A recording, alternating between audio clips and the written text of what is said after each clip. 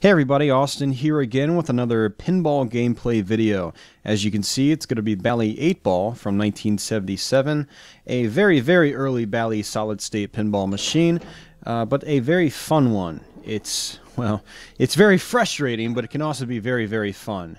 In this gameplay session, actually, I had many frustratingly bad games, but I had a few good ones here, and I'm going to be demonstrating two of those for you guys. One game where I have about 200,000 points, which isn't phenomenal, but trust me, it was a lot better than most of the other games I recorded for this session.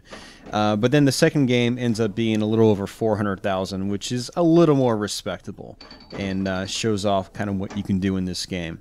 So, those of you guys unfamiliar with this type of video series I do here, this is a commentary video. I'm going to be explaining the rules and so forth about Bally 8 Ball. If you don't like this kind of video, I have a non-commentary version on this same channel you can check out. So just head back to my channel if you don't want the commentary. Otherwise, just stick around here and you can hear me talk about some Bally 8 Ball. So, Bally 8 Ball actually has a fairly simplistic rule set. Actually, not fairly simplistic, very simplistic. You have two main goals in the game. Collect all your pool balls and light your spinner. And that's basically it. So, collecting your pool balls is actually pretty easy. You've got a couple stand-up targets throughout the playfield. Those will collect some pool balls. Your right in lane will collect a pool ball. And then your four top lanes will collect pool balls as well. Once you collect all 7 pool balls, the 8 ball target will light, which is up in the top right hand corner of the playfield. And when you collect your all 8 pool balls, you'll actually light super bonus on your next ball. Now, super bonus is effectively an entire rack of pool balls. So you'll get to start your next ball with an entire rack of balls, which is basically your end of ball bonus. And then you'll get another chance to earn a second rack of balls stacked on top of that for some really massive bonus. Now, each pool ball you collect is worth 3,000 points in bonus. But by hitting the bank shot, which is the right loop, you can actually build your bonus multiplier, your end of ball bonus multiplier, up to 5 times. So those 3,000 point pool balls can end up becoming worth 15,000 each for some really big bonus. Now, when you hit the 8 ball target, there's a really nifty feature that happens. It lights your kickback on the bottom left part of the playfield, the left out lane, basically. The left out lane is extremely dangerous in this game. It's almost like a vacuum. It's such a wide gap. And there's actually a metal rail that sort of curves down into that out lane. So you don't really have much opportunity to nudge the ball back into play on the left out lane. So it's really crucial that you hit your 8 ball target as much as you can whenever your kickback is not lit. That way you get your kickback lit. Now, the benefit to doing that is that you also light your left spinner. Now, there's only one spinner in the playfield, but it's on the left-hand side of the playfield. And so by hitting your 8 ball target, not only will you light your kickback, but you will light your spinner as well for 1,000 points to spin. The spinner, when it's not lit, really is not worth going for points. You might go for it just to get the ball up there to collect some pool balls and maybe hope the ball jiggles into the 8 ball target on the way back down. But for the most part, you're not going to be hitting the spinner unless it's lit, ideally, if you're playing for points.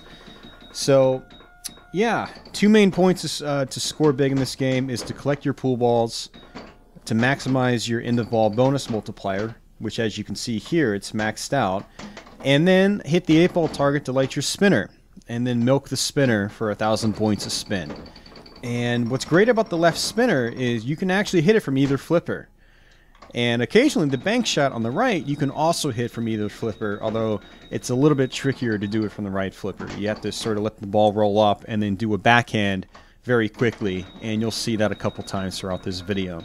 But the left spinner, when you have the ball on the left flipper, just backhand it. If you have it on the right flipper, forward hand it. Tap passing also works really well if you need to get the ball, say, from the right flipper to the left flipper. Although you do have to be careful, you can accidentally tap pass the ball into that left vacuum-like out lane. So that's basically the gist of 8 ball. It's really not a complicated game at all. If I was playing this in a competition, I would probably try to get the ball in the left flipper and nail that 8-ball target head on to light my spinner and light my kickback.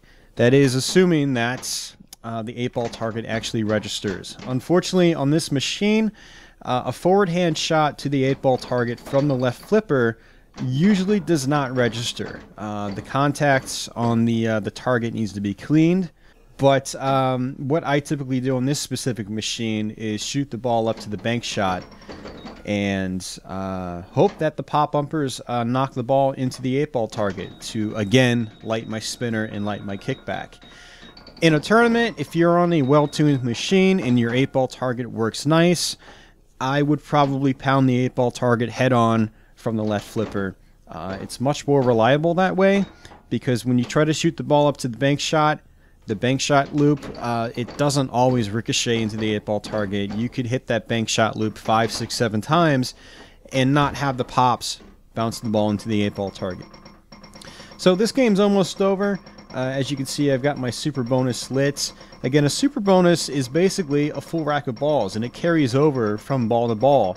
So what you really ideally want to do for big points is light your super bonus on ball 1, which is exactly what I did here, and that's really the key to big points in this game. If you plan on rolling the scoreboard on this game, you have to get your super bonus on ball 1. Otherwise, it's going to take you all day to milk that spinner. The spinner can be worth really good points. It can be worth anywhere from 20 to 40,000 points for a nice spin when it's lit. But it's still a lot of work to get the ball back to the flippers and just hit that spinner again and again. It takes a lot of luck to get really big points that way. So the key to big points is both milking it's a combination of milking your spinner and collecting a full rack of balls to get your super bonus, getting your bonus X up maxed, and then collecting both a full rack for your super bonus and a regular full rack at 5 times for huge points. So that's basically it, guys. That's Bally 8 Ball. I hope you guys enjoyed this video. Check out my channel for some other gameplay videos, and I'll be back with some more pinball videos sometime soon. So until then, take it easy, guys.